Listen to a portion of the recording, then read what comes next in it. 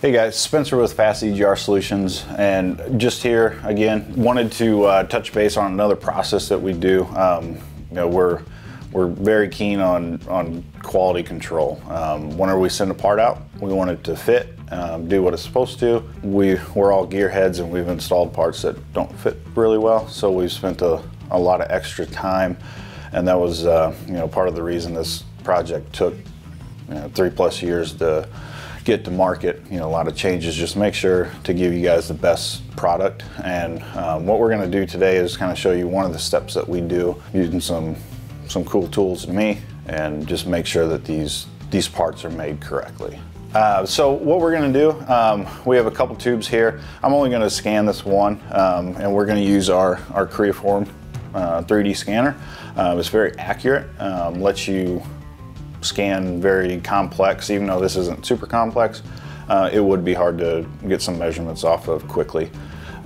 So what we're going to do is use this scanner, scan this part, and then compare it to our quality control part, which is a part that we have installed on a vehicle, so we know that it fits 100%, no doubt. And then we can see where the different tolerances are, because this is bent tubing, so there are tolerances, even though we have very low tolerances. So I just took our quality control part, the part that we scanned, merged them together. It basically looks like one, but then we can go in and measure the differences. So this is the two tubes laid over each other, and the color map will show the differences. You can get pretty in depth, but there's an easier way to do it.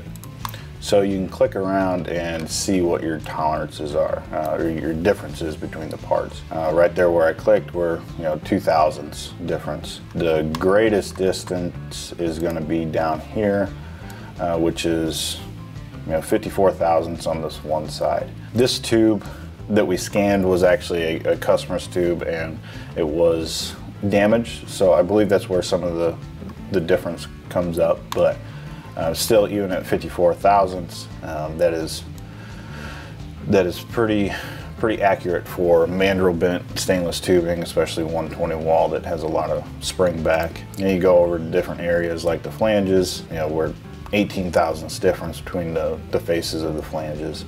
You can't see anything major, just by your eyes. So normally you can do a visual inspection and just tell that it is very close. But if you need to get really close, you can click on it and see all the differences. This is one way that we do, quality control, just to make sure that parts are going to fit right, make sure that you're going to get what you paid for.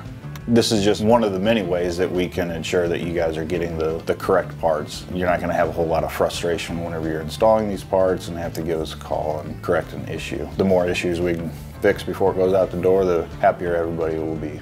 If you guys have any questions, please give us a call or visit FASSEGRsolutions.com.